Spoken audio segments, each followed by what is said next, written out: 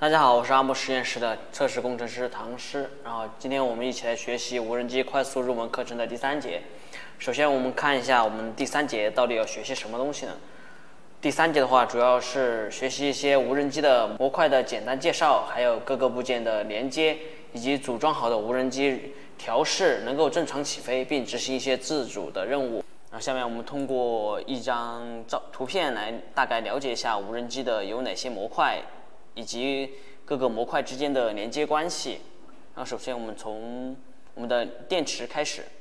电池呢，它为我们的无人机提供动力，然后它连接分电板。分电板的功能呢，是为我们的各个模块提供它所需要的电压和电流。然后飞控呢，通过发出信号给电条，间接控制我们的电机转速，然后从而改变无人机的姿态。如果你想手动控制一个无人机呢，还需要给它增加一个接收机，还有接收机当然就有遥控器。然后此外呢，还需要给无人机提供位置信息的 GPS 模块。然后还能拓展 WiFi 数传模块，通过无线网络来进行连接到我们的笔记本电脑，来进行实时观察我们的无人机的飞行状况。然后这儿有个 TF Mini， 它的作用是给我们的无人机提高它的定高精度。它这里写的是一个定高雷达。然后我们下面介绍一下我们本节内容主要讲解的模块。然后飞控，首先飞控呢，相当于我们就是无人机的大脑，它进行控制无人机。然后这就是我们的飞控。然后飞控呢有 GPS 模块 ，GPS 模块是插在这儿有个 GPS 这个位置，然后它的电源插在这个位置 Power， 然后这个地方电条插在这左下角这个地方，然后数传的话就插在 TEM1， 然后如果是插接收机的话，有各种有 ppm 模式的就插在这个 ppm RC 这个地方。然后，如果是 S-Bus 模式的话，就需要插在这个 S-Bus RC 这个位置。然后，飞控的内部的话，有我们的陀螺仪，还有加速度计、磁力计、气压计等。然后 GPS 内也有一个磁力计。它们如果检测到 GPS 内的磁力计和飞控内的磁力计的话，位置不同、指向不同的话，就会给我们的提出报错，然后让我们进行重新校准。飞控通过这种各个传感器来进行感知我们的无人机的飞行高度和速度一些信息，然后飞控给电条发出信号，改变我们的无人机的姿态。然后下面我们来看电条，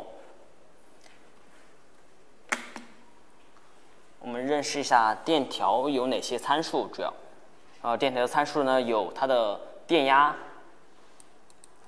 范围。还有2S 至3S 锂钋电池，然后它的支持的意思就是支持锂电池的2S 或者3S， 也就是说它的最大支持电压为 3S 电池12.6伏，然后它带有一个 BEC 的2安的输出，2安5伏的输出，30安。这个30安表示什么？是通常是标志出来的数值是电条持续输出的电流。这就是我们的一个电条。通过这几个参数，我们来选择我们的无人机的电条。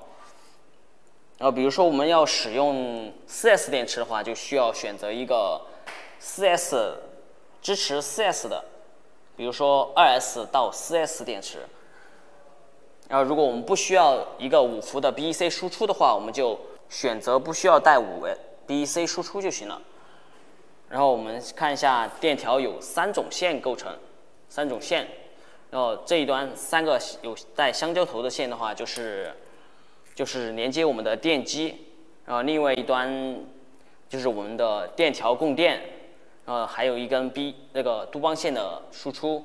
有杜邦线呢，分为有白色、浅色的为信号线，然后中间红色的话就是为我们的5伏的一个供电线，然后黑色的话就是我们的接地。然后如果没有 BEC 的话，没有 BEC 5伏输出的话，就是没有这一根红色的线。